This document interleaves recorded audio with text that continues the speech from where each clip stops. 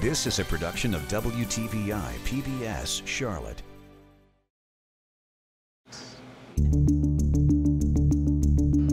Welcome to the Lila Lab, housed in the Plants for Human Health Institute on the North Carolina Research Campus.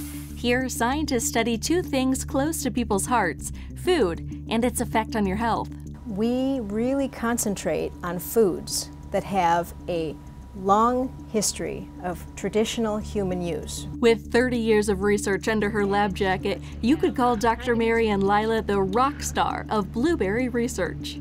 Her bright blue eyes light up at the mention of the tiny blue fruit.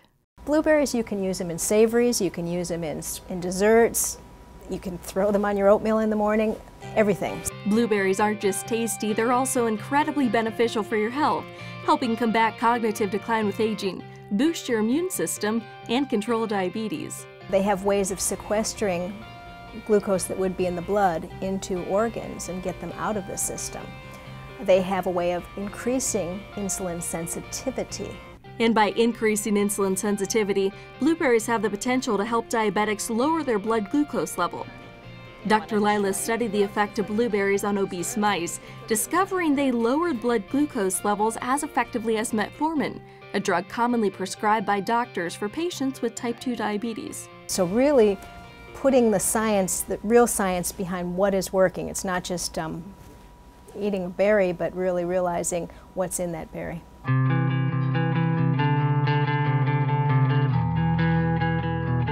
Turns out one component of the blueberry helping lower blood glucose levels is also responsible for its vibrant blue color.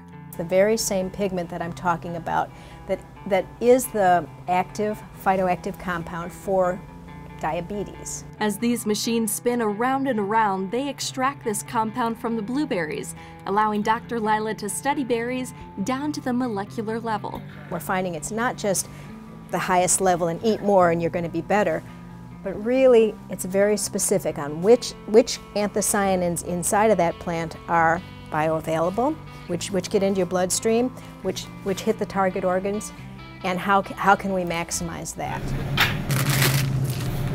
Now, the blueberries Dr. Lila uses in the lab can be found at most local grocery stores. Matter of fact, we found them just down the road at this local Food Lion in the freezer section. Now, what sets these blueberries apart is they're called low bush berries, which means they grow in the wild. We also caught up with some shoppers to see how often they eat blueberries. I try to eat them at least once or twice a week.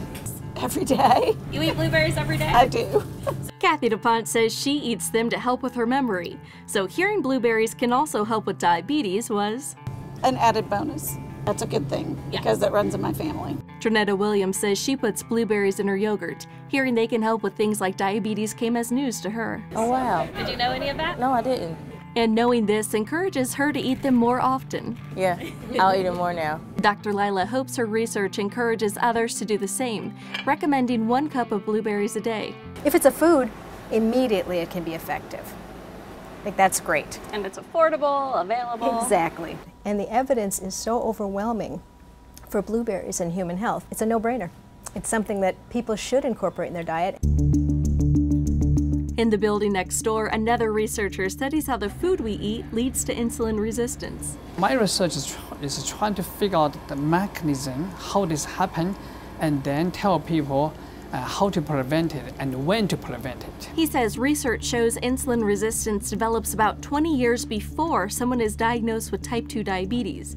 Now, he's focusing on preventing diabetes altogether by creating a device people can use to monitor their insulin level at home and also effective supplements people can take to reverse insulin resistance. While you shouldn't expect to see a prescription for blueberries anytime soon, it can't hurt to put a scoop of them in your smoothie or throw a few in your cereal, adding a pop of color and a lot of nutrients.